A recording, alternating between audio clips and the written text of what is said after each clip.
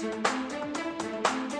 report of an officer down Midway and Sheridan and Broomfield. Getting reports that both an officer and suspect have been shot. Get that ambulance up to the hospital, and there may be a couple of units that can assist up at the hospital. A Denver officer shot. We have one officer with the Denver Police Department fugitive unit who was transported to a local hospital. I do not have an update on his condition at this time. That officer injured during a shootout in the middle of a Broomfield neighborhood. Officers fired back, hitting the suspect. It was a homicide investigation that this suspect was wanted in connection with. We're live in Broomfield, bringing you the very latest from officers and neighbors in the area.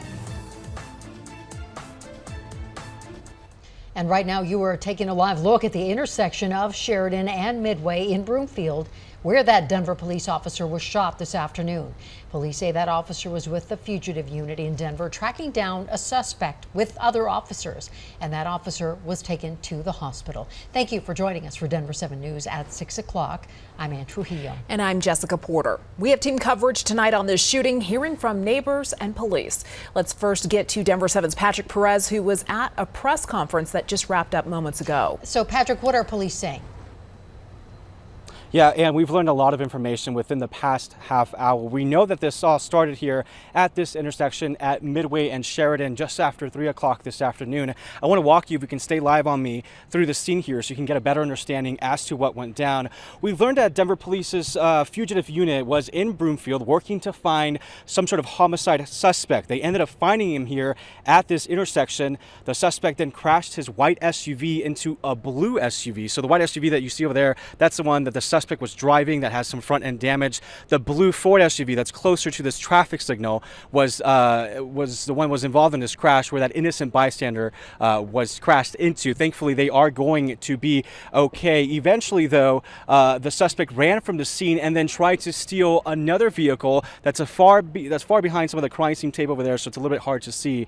Was not successful in doing so, then tried to take off again, and that is when the officer started firing at that's when the suspect, I should say, started firing at officers, and that is when he injured this one Denver police officer with that fugitive unit, who we've learned is stable at the hospital. Officers did fire back at that suspect. The man did die at the scene here. No one else was hurt, thankfully. We do know that there was a woman in the suspect's car. She was not taken into custody, but police don't yet know her involvement. And we are hearing that Denver police are planning some sort of briefing at Good Samaritan Hospital in Lafayette, where that officer was taken to, and again is in stable condition, which means he should be expected to survive. Once we know more, of course, and we'll pass it along. Yeah, that is certainly encouraging. Thank you, Patrick. So let's now get to Denver 7's Rob Harris. And Rob, you've spoken with neighbors who say they heard the gunshots. Described it as a chaotic scene. You heard Patrick describe what happened, and it was that chaos that pulled so many neighbors out from their homes and their apartments right around this area to come out and see what they were hearing from inside. And they were hearing a lot of noises between the crashes of the vehicles, the gunshots being fired, and then the sirens of the responding officers as they were getting here to back up DPD in this situation.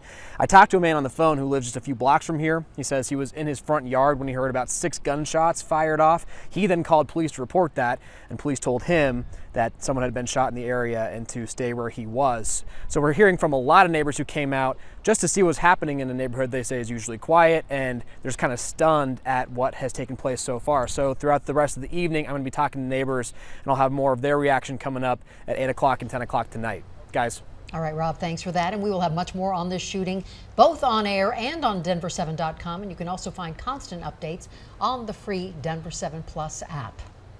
We are exactly 40 days out from the November election. That means the political ads are ramping up in a big way. Yeah, most are being funded by campaigns and political action committees. However, here in Colorado, one rancher is putting a whole lot of his own money into the race. And he spoke with Denver 7's Megan Lopez.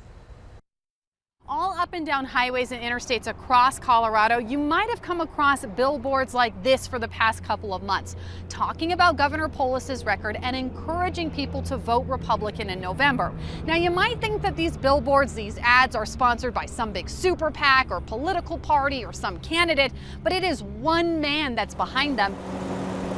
In a place like Gill, Colorado, far from the halls of the state capitol, it's easy to tune out the political chatter. My grandfather came here in 1888, started west of Greeley, and then moved out here. Everything on this 40,000-acre ranch represents the life and livelihood of Steve Wells. That's the house when my mom and dad lived in. But somehow this rancher living so far from Denver has rattled the political community with these billboards all over the state in bright yellow letters. We did 400 billboards statewide.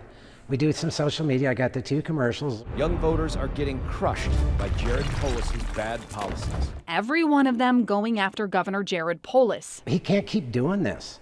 You know, this stuff's got to stop. In an election year, political ads are expected. This is unique, though, because Wells isn't working with candidates or some big committee. All of this is coming from his own head and his own pocket. I thought about working with other ones, but I don't like what I see. And I'd rather spend my money my way. He's spent $11 million to oppose Governor Polis so far. Part of the reason... This is about the center of the ranch on the west side. ...is because of new oil and gas regulations since the governor took office. Over the years, Wells has allowed a lot of oil and gas drilling on his land. But he's also upset with the governor over education, crime, and fentanyl. Things have gotten progressively worse. I've watched the crime. I've got two friends that have lost adult children to fentanyl. But he says all of this money is a small price for him to pay to change the direction of the state. The way I look at this now, I've done my part and will continue to do my part. Everybody else has got to do theirs and decide what they want their future to look like. So agree with his ideas or not, in politics money talks. And Wells is spending so much, even if he's only one voice, people are paying attention. In Guild, Megan Lopez, Denver 7. And as we enter the final month and a half leading up to the November election, we're looking at how much money campaigns are spending. And by far, the leader in campaign spending in Colorado is Governor Jared Polis. And I looked into the numbers which are available for anyone to view online through the Colorado Secretary of State's office. All political candidates are required to report campaign finances every 2 weeks leading up to an election.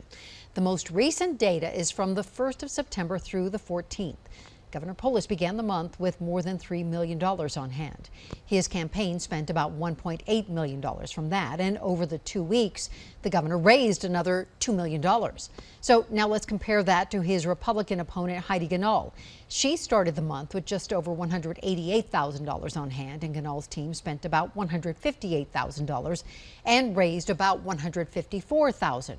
Her campaign also took out $250,000 in loans, which Governor Polis did not have to do. Now, according to the most recent data from the poll analysis group 538, Governor Polis is leading among Colorado voters. 538 looks at all political polls leading up to an election and then averages out the data. And 538 has Governor Polis up in the polls 51.2%, while Ganahl currently stands at 37.7%. Across the country, candidates are spending big money to get their campaign messages heard, and that money is being spent on all platforms. Going deeper tonight, data shows campaigns have spent almost $46 million on digital ads through Google over the past 30 days. And more than $4 million has been spent by campaigns and outside groups on Facebook ads over the same period. A political research company, Ad Impact, estimates that overall ad spending will hit more than $9 billion by Election Day in November. That first leg is Denver to San Francisco. 100 miles a day, 5 days a week. The next leg is China, all the way to Iran on a bike. A Colorado cyclist is getting ready to pedal his way across the globe, and he is not taking the easy route. And then I was like, well, it'd be really cool if you pedaled a pedal boat across those oceans, because then that would be pedaling the whole way. I can't wait. No traffic lights, no silly rules. Like, you make up your own rules. Like, I can't wait. It's gonna be brilliant. The last day of the 80s for a while, cooler and wetter weather for the weekend.